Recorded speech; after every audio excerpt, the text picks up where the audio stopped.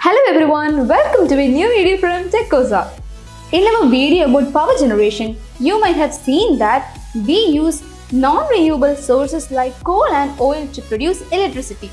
This causes a lot of pollution and is harmful for the environment. You might have also seen sources such as solar and wind energy which does not cause any type of pollution. In fact, the earth receives a lot of solar power, that is about 173,000 terawatts. This is 10,000 times more than what the planet's population uses.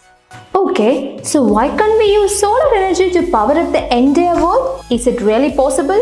And do you know how solar energy is used to produce electricity? Yes, by using solar panels. So in this video, let's learn about everything about solar panels and how it produces electricity.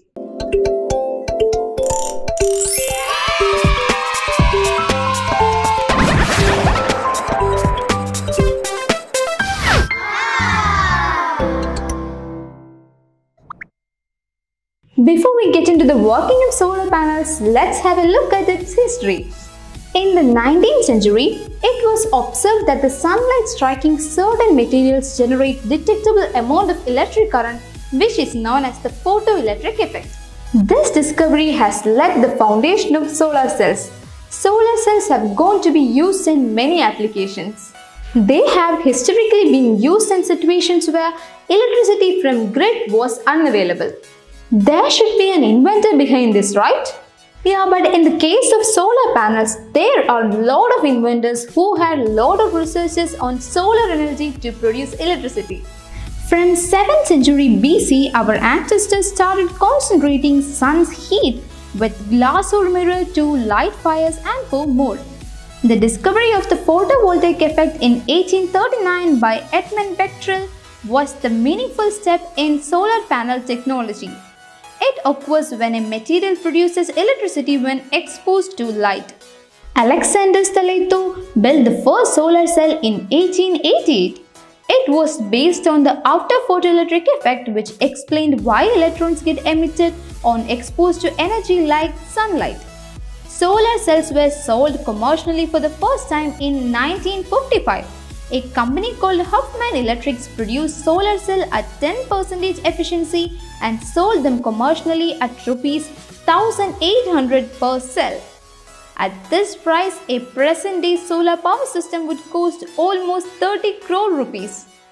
Then onwards, solar cells started to be used for various purposes. In 1967, Soyuz 1, the first man-made spacecraft powered by solar cells, was launched. In 1981, the first solar-powered aeroplane was built. In 1999, 1000 megavolt solar plants were installed in many parts of the world. Later on, people started using more and more solar energy to produce electricity. But do you know what actually a solar panel is? A solar panel is used to convert solar energy into electrical energy, and it is made up of smaller units called solar cells. The most common type of solar cells are made from silicon, which is a semiconductor and is the second most abundant element on Earth. A combination of solar panels arranged together is called a solar array and is used to produce electricity on a larger scale. As I mentioned in the starting of the video, a solar cell works on the principle of photovoltaic effect, which means that light energy or solar energy is converted to electricity when exposure to sunlight. And as you all know, the semiconductors does not conduct electricity well, but under certain conditions, they can conduct electricity well. The semiconductors in solar panel has 3 layers. The top thin layer consists of silicon and a small amount of phosphorus. The electrons of phosphorus forms an excess amount of electrons in the top layer which are free to move. And this layer is called N-type or negative type layer. The bottom layer consists of silicon and another element called boron, which has fewer electrons than silicon. Due to the deficiency of electrons, they are less conductive and they are called positive type or p-type. When the p-type and n-type conductor is connected, it forms a p-n junction. The electrons can flow around the p-n junction, leaving a positive charge on one side and creating a negative charge on the other side. The electrons of the negative type region try to reach the p-type region, which creates a negatively charged region. Similarly, the holes of the p region material try to reach the n-type region, creating a positively charged layer. The region between these two layers is known as the depletion region.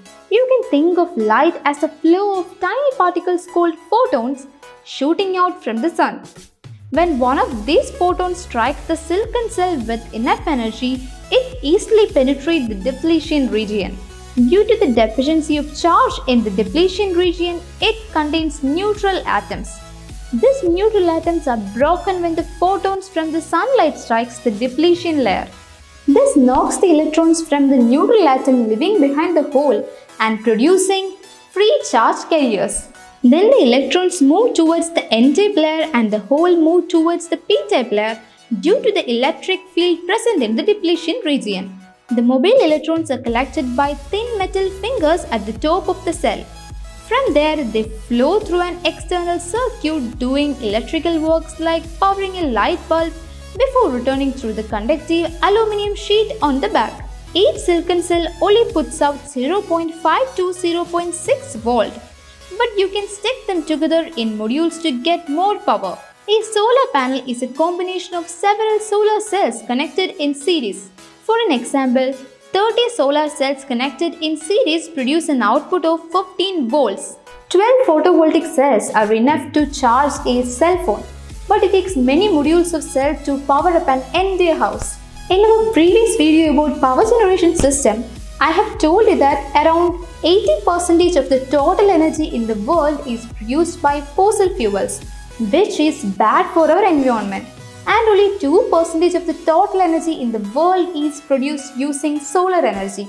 The production of electricity using solar energy is really eco-friendly. So why can't we use solar energy to power up the world?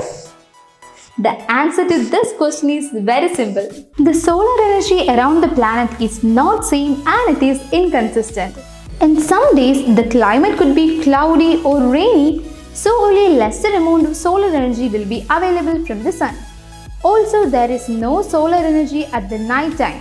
So the total reliance of solar energy would require us efficient ways to get electricity from sunny spot to cloudy ones and effective storage of electricity. Also, if sunlight is reflected instead of absorbed, or if forced out electrons fall back into a hole before going through the circuit, that photon's energy is lost. The most efficient solar cell still converts 46% of the available sunlight to electricity, and most commercial systems are currently 15 to 20% efficient. Also, there are various limitations on using solar energy as the main source of electricity.